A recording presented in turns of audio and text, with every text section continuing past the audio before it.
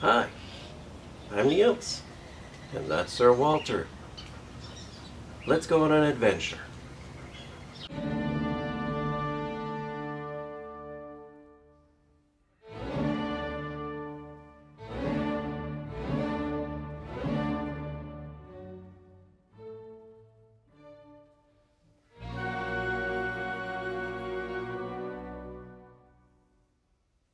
Hello and welcome to a new episode here on the Hard Life of Walter the Dog YouTube channel. Today we are going on a little hike across the Traun River to the city of Thalheim, or specifically Thalheim bei Wels. We are starting our journey as usual here in Neustadt, north of the railroad tracks where we live, and we are making our way now down to the river. We are going on here on a Sunday morning. It is nice and quiet. There's hardly anyone out yet. Perfect day to take the dogs out, and most importantly, out through the train station. So today is our first time that we're actually going to show you that train station here in Wels. Wels has quite a history when it comes to trains. The first train that went through town occurred in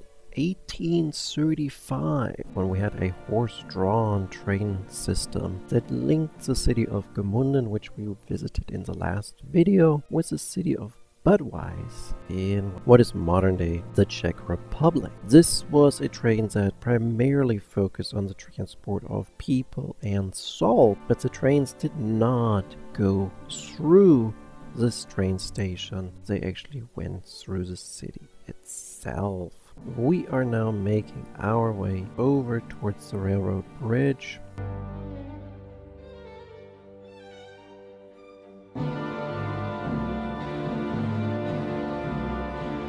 So we are making our way up here in the elevator into the overpass over the railroad tracks. We are on what is called the Westbahn, which is the link between Vienna in the east and Salzburg on the west side of the country. They are currently working on actually expanding that track into a 4-lane or 4-track system. The city is extremely well located. We have trains that run over to Salzburg every 30 minutes, every 40 minutes. Some of them are very slow trains designed for commuters. Some of them are faster and take about an hour. We are about 15 to 20 minutes from Linz, and there's trains every 15 to 20 minutes. We obviously have the state rail, but we also have Westbahn that comes through, and we are one of the major stops, which makes us extremely well connected, and trains are quite full every day passing through. Now, the building itself, I am not a big fan of this train station, which is a relatively new build. It opened in 2005 and was part of the Austrian effort to modernize train stations, and to me, the train station looks just like a black box with some windows in it. To me, it has very little character. Other people will look at it very differently, and obviously we can quarrel about taste. The nice thing though is we have a very nice and smooth transition here. All the bus routes in the city itself touch on the train station, either on the south or the north side. There are some local buses that leave from here, from the space in front of the train station. It is extraordinarily well connected. On top of that,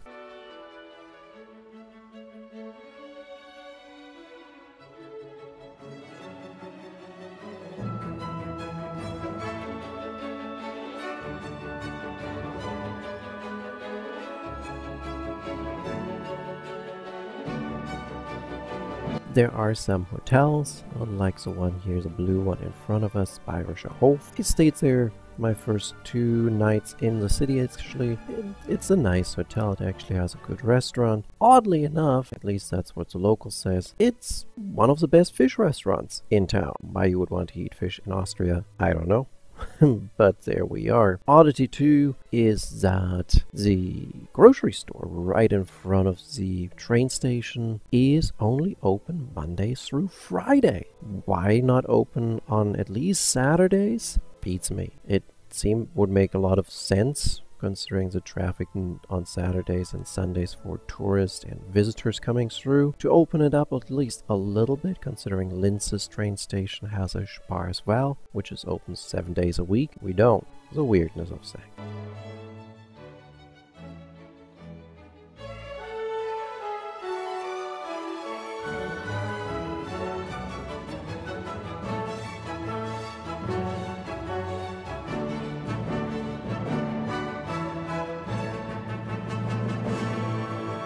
So we're now moving away from the train station and making our way further down toward the Traun River. At this stage we are about to cross one of those little canals that dates back to ancient times, I think Roman times even, that the Romans dug these, but they're certainly also having medieval character. It's a very nice little waterways, there are little rapids areas, and it's a beautiful artery of fresh air in the city. Now, I'm not giving you a garbage bin tour here. We're actually intentionally filming sort of our walking onto almost private property and giving you a better look of the canal and mailboxes. I'm actually doing this because there's a dog coming towards us, and with two puppies, it is not a pleasant situation to have that. But Walter decided to be really cute, so I thought this is extraordinarily good to kind of leave this footage in.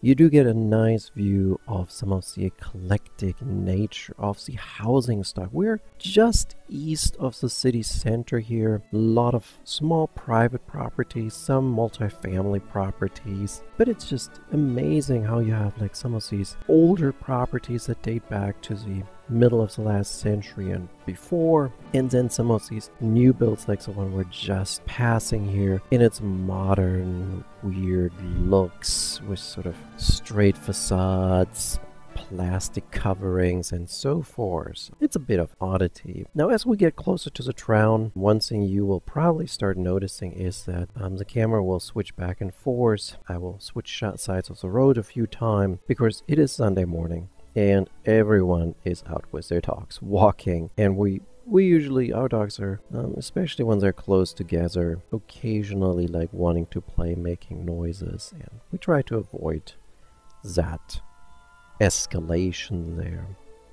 So here we are at the Traun, the river in town. The Traun is a branch to the Donau, or Danube River in English. It is 153 kilometers long, and it starts in the Alps of Austria, makes its way through what is known as the Salzkammergut, where the salt mines were located in ancient times and more medieval times, obviously through Gemünden and Traunsee, and then by way of Wels, it eventually reaches Linz and finally the Danube River. Because it has its origins up in the mountains and obviously is a river that comes down a long way, it is ice cold. It is great in the summer for cooling off. We have not yet done that, but we have seen quite a few people that decide to jump into it. By this stage, it's not the hottest of days. You see it's overcast, but the dogs still enjoyed getting a small dip here into the water. There are a lot of ducks. You see behind us there's some people feeding the ducks. Lucky for us, the dogs, our two remaining ones, are fairly chill with that. Georgia would have been all over the place seeing these ducks.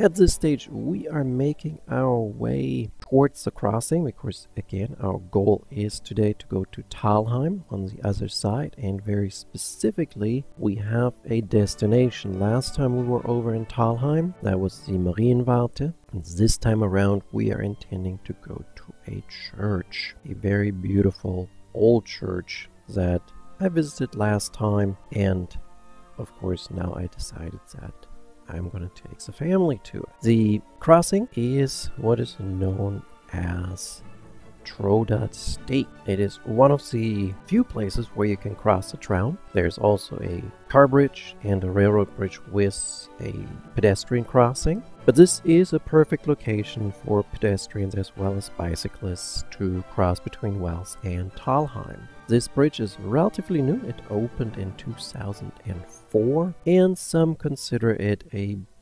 beautiful piece of modern architecture. I'm not sure. It definitely has seen better days. You can kind of see there's a bit of a rub-off on the pavement here. It's a very metal bridge type thing. It's nice in that it gives you a nice connection. It's different in that it's not just a straight line across the river with a metal beam underneath it in the middle. So I guess in that regard, it is a beautiful item. Does it fit into this more historic landscape surrounding it? Not really. But then I get why people sometimes do that. So with that, we have now crossed the Traun, and we are in Thalheim bei Wels. Again, if you want to see some other aspects of the city, you can watch the previous video.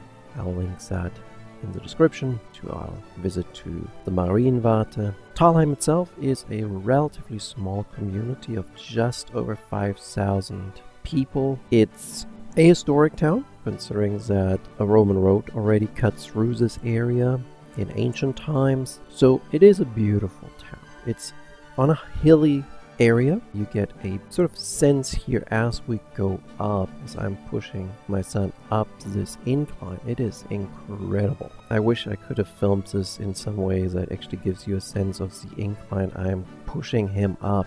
It was hard work.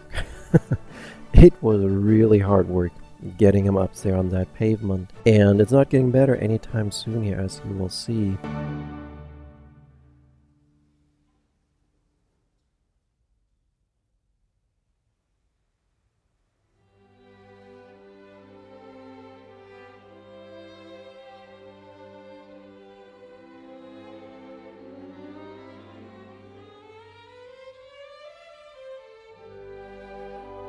The sidewalks there was just ridiculous, so I just decided, considering it was Sunday, go in the road, don't even bother with it. At this stage, we are up at our destination, which is the Pfarrkirche Thalheim bei Wels. This is a Roman Catholic church, and we were there just as actually the religious service was about to start. The church itself is a work over a long time. There are indicators that date the church back as far as the 1100s. Some early gravestones, for example, indicating religious activities in the 1520s, and some of the church building itself is from the 1650s. The tower itself and some of the major building actually is from the 17 and 1800s. So it's been growing over time. As a Pfarrkirche, of course, it is the seat for the local religious leadership. But besides this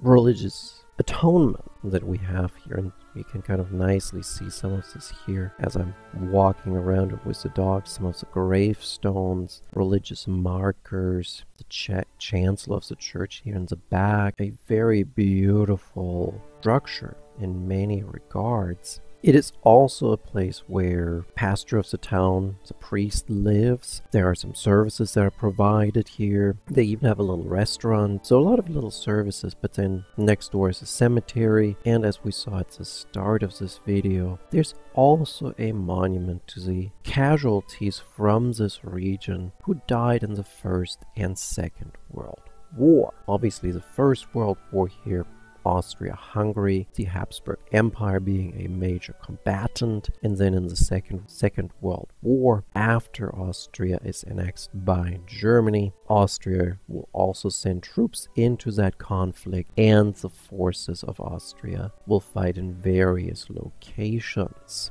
And the casualties are commemorated here. This is only the casualties, obviously, of Thalheim. Wels itself, and we'll see that in another video in the future, has its own commemorations with regard to the Second World War and First World War.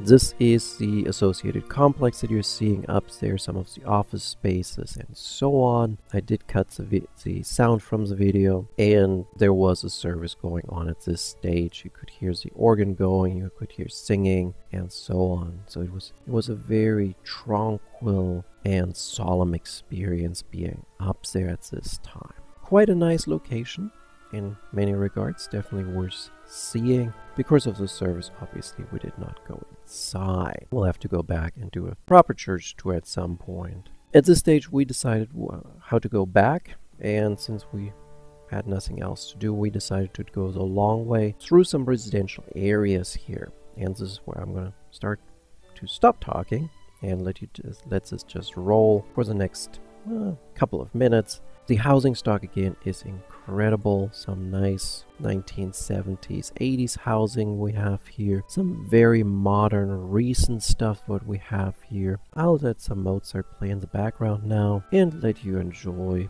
this walk through a small Austrian community. And